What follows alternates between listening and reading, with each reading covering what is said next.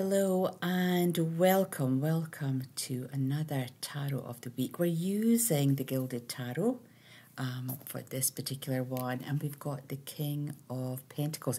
He was again in the reverse position, really interesting. And the pentacles are to do with our financial needs, our wants, our desires, our hopes.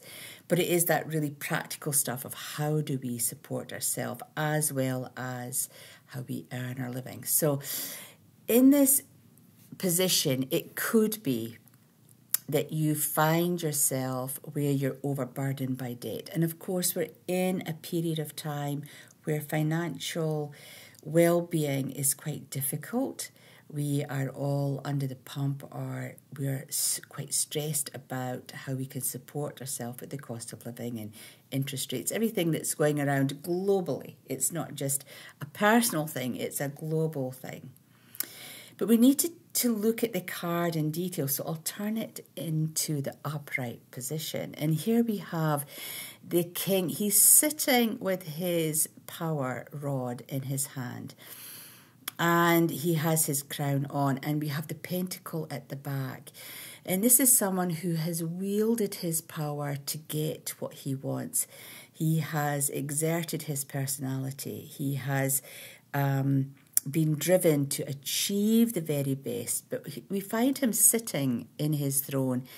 So is he taking a step back, or is he actually allowing other people to create his wealth for him? Has he forgotten what it's like to be at the coalface? There's lots of growth in this card, lots of green energy, but we have this sort of darkness at the top of the card. And one of the things about the king, about the royals in particular, is they could be quite an indulgent group of people. And the King of Pentacles, I would say, would be the most indulgent in terms of he wants a life of luxury. He wants to live in the lap of luxury. And it's like he's almost forgotten the cost of what that would do to gain a life of luxury or to have a life of luxury. So do we overburden ourselves with debt to achieve a life of luxury? Is it worth it? And we have to think about that. We strive to buy things or to accumulate things, but do we get the pleasure from those things? Are we feeling the benefit? Or when we get that thing, do we then want more? So we have to be really careful when it comes to our finances, because they're not, infinite. They are finite. So they don't go on and on and on. You have a limited amount of carefree spend, if you will, or investment. So you need to make sure that what you're investing in is going to fit the bill and not just add to another debt that you have to pay or another thing that you've achieved, but it's not really what you want. You have to be really, really careful. And I feel with the changes coming up around our financial situation, we have to be really aware that we are not cutting our nose to spite our face.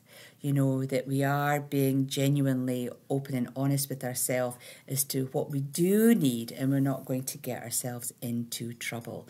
So it's really, really interesting, this card. We have to really look at it at a personal level. We're coming up for Christmas, so maybe now is the time to take stock. Do you need to change some habits around Christmas time? Do we need to be overly indulgent? Or can we just be a bit more frugal and think about what we're investing our money in on behalf of other people?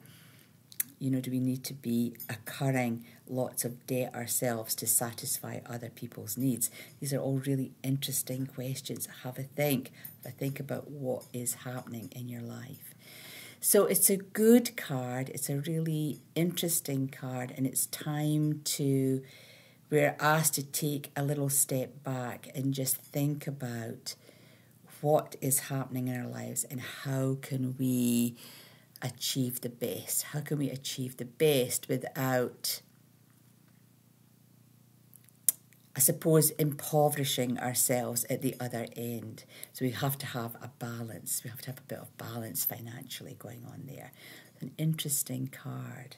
Interesting. So until the next time, we'll see you next week with another Tarot of the Week. Until then, bye for now.